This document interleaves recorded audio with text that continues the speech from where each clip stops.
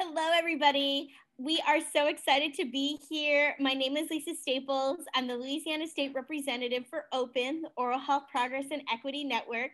I am also the Oral Health Lead, Move Grow program, and it is based out of the LSU School of Dentistry. Hello, everyone. I'm Celeste, a dental hygienist with Excel Incorporated, which is a federally qualified health center, and I am the Louisiana Grassroots representative with OPEN. Yes, and today we are excited to share information about OPEN at the second annual Louisiana Oral Health Summit. So let's go ahead and get started. Today we will be talking about open system updates, open communities, the Open Policy Summit, and how you can get involved. So in OPEN, we have commitments as an organization of over 2,500 members, where we catalyze the network to take on America's oral health challenges so that everyone has an equitable chance to thrive. Next slide. So at our convening this month, we actually began to look at open systems challenges and how to change the system. And with that, we have strategic planning proposal. And as you can see here, we have system leverage change points. And it comes down to prevention and intervention, bring care to where people are, amplifying the consumer voice, and engaging and integrating medical and dental components, as well as advancing policy. So as you can see, the various colored dots relates back to our system change chart. The blue dots are amplifying consumer voice, prevention and intervention are the red dots. The orange dots are where we would like to advance policy, and the green dots are bringing care to people. And the purple dots, my favorite color, are engaging and integrating medical with dental. As we know, the mouth is part of the body. And right now we are developing this system map change. And while in doing so, we are listening to the community and developing models. And then from there, we'll be piloting and testing and hopefully creating change for an improved oral health system. Next slide. OPEN has compiled our Open Systems Change Strategy Process and Progress update that uses the guiding star and near star language about how different upstream and downstream causes can explain where we are as a country and where we can go. And so if you'd like to access the full document, you can click, we'll give access to the slides. You can click and read more about the methodology and a more general approach of OPEN towards obtaining these goals that Celeste had explained. So continuing further, again, the same thing we always pitch and highlight is open communities. This is your chance to get involved and join the network. www.oralhealth.network. Create an account. It's very easy, very accessible. You get access to a bunch of information. You can connect with other stakeholders across the country and within our state. I think for me personally, it has helped grow and just gain more knowledge about oral health and about the oral health needs across the country. Celeste, I don't know if you want to share anything in particular that OPEN has enabled because you've joined open communities. Oh, yes. Being involved with OPEN has allowed me to meet members that are working in and outside of oral health care across the United States. And it has provided me the opportunity to learn from Take 20s, Take 30s, Take 60s, as well as access a number of resources that are available on open communities, and to stay abreast of the latest things that are happening across our nation as it relates to oral health, and most recently, COVID-19. Yes. And in particular, for me, I am also the co-lead of the Rural Network Response Team, which we'll explain in a little bit. But in that leadership role, I have been able to connect with rural leaders across the country, tackling rural oral health and how to attain access, data, information around how to combat the challenges that rural communities face. And so in that network, it has created that space to have those conversations and keep learning and growing on how to make oral health accessible. And so continuing, Open, if you just want to learn about Open in general, you can just go to the openoralhealth.org website. It explains it, it gives a nice overview of what Open is and what it stands for. And then from there, you can go to Open Communities, create a free account, and connect more with oral health stakeholders. And in regard to the policy summit that we had mentioned, on February 9th through 11th, Open had their own policy summit that took place, and it was the chance for us as Open members to learn from members of Congress that were guest speakers at the event, as well as for us, we got the opportunity to speak to staff members of our senators in Louisiana. And in that opportunity, it was a great conference that educated us on a lot of different things on the policy landscape around oral health. Additionally, we do like to take this time to discuss upcoming events that will be occurring later on this year, all virtual at this point. So save those dates and write those dates down if you would like to engage in the future. And Celeste and I will also share information on how to register. So stay tuned and keep those dates close. And continuing, so like I had mentioned, in February, we got the chance to educate 2 state senators and of their staff members themselves about the 3 open policy asks. We got to speak with a staff member for Senator Bill Cassidy and Senator John Kennedy. You can click at the link there to view the leave behind materials we left with them in regard to the 3 asks and the research, the open network itself, and about community water fluoridation in particular.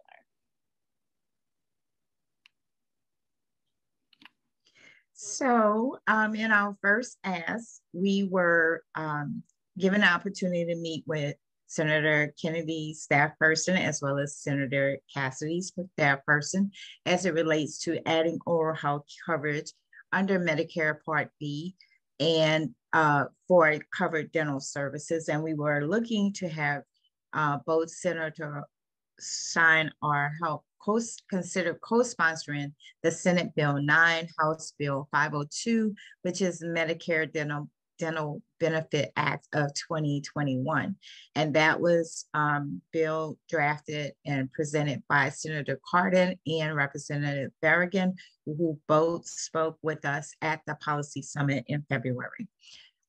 We brought to highlight this particular information as it relates to Louisiana for this need, with 41% of our seniors or adults over 18 never having seen a dentist within the past year, and also 40% of adults over 65 having lost 6 or more of their teeth due to tooth decay and gum disease. And we also pointed out that the #1 barrier to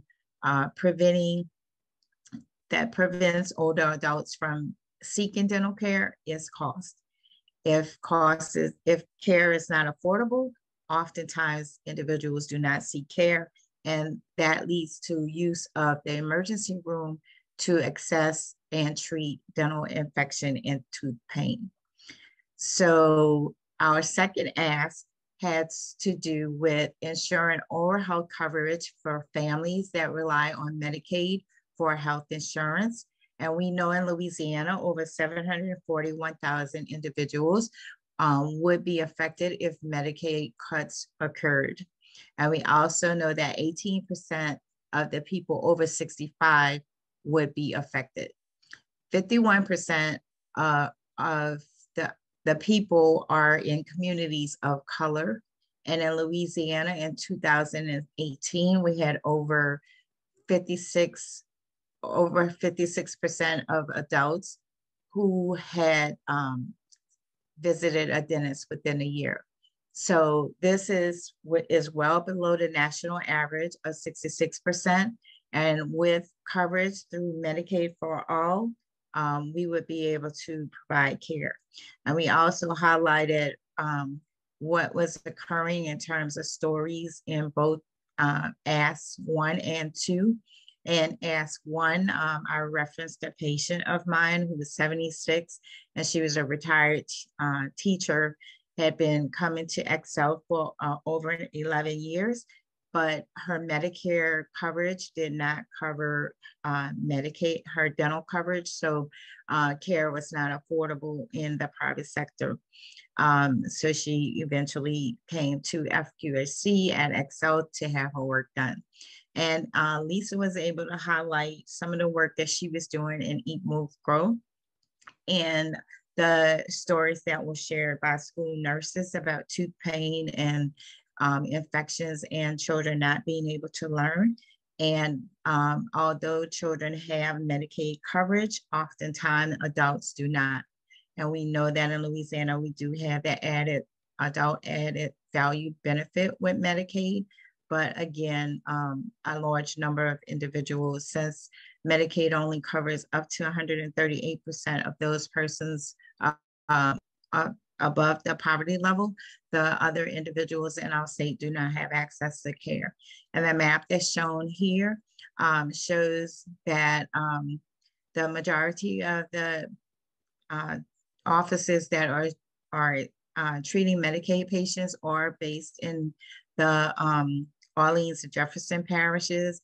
And as you can see across the state, the number of billers for Medicaid are a lot less. And we also had shared with, in this document, the dental hips map.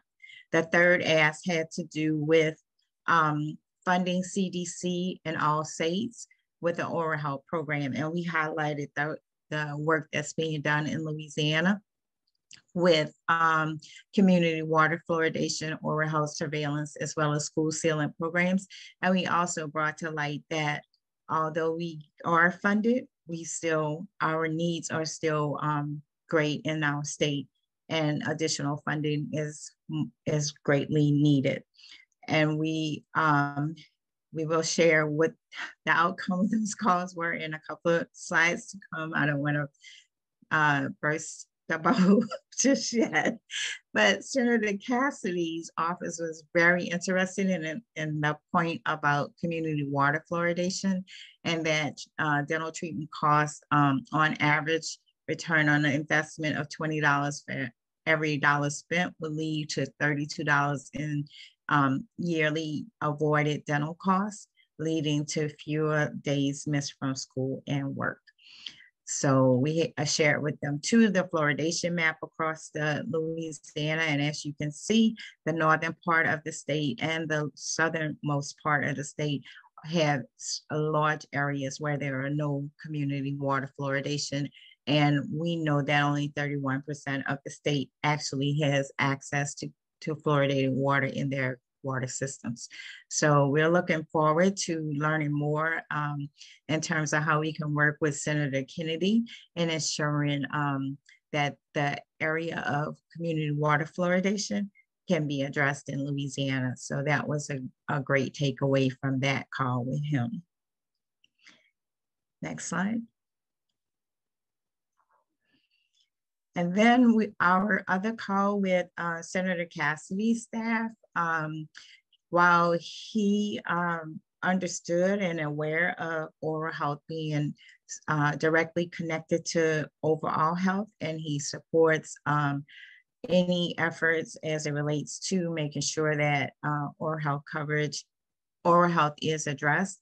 He is a strong proponent that overall health is important, and is one of the reasons he supported the Action for Dental Health Act in 2018. And that bill allows organizations to qualify for oral health grants to support activities that improve oral health education and prevention of dental disease.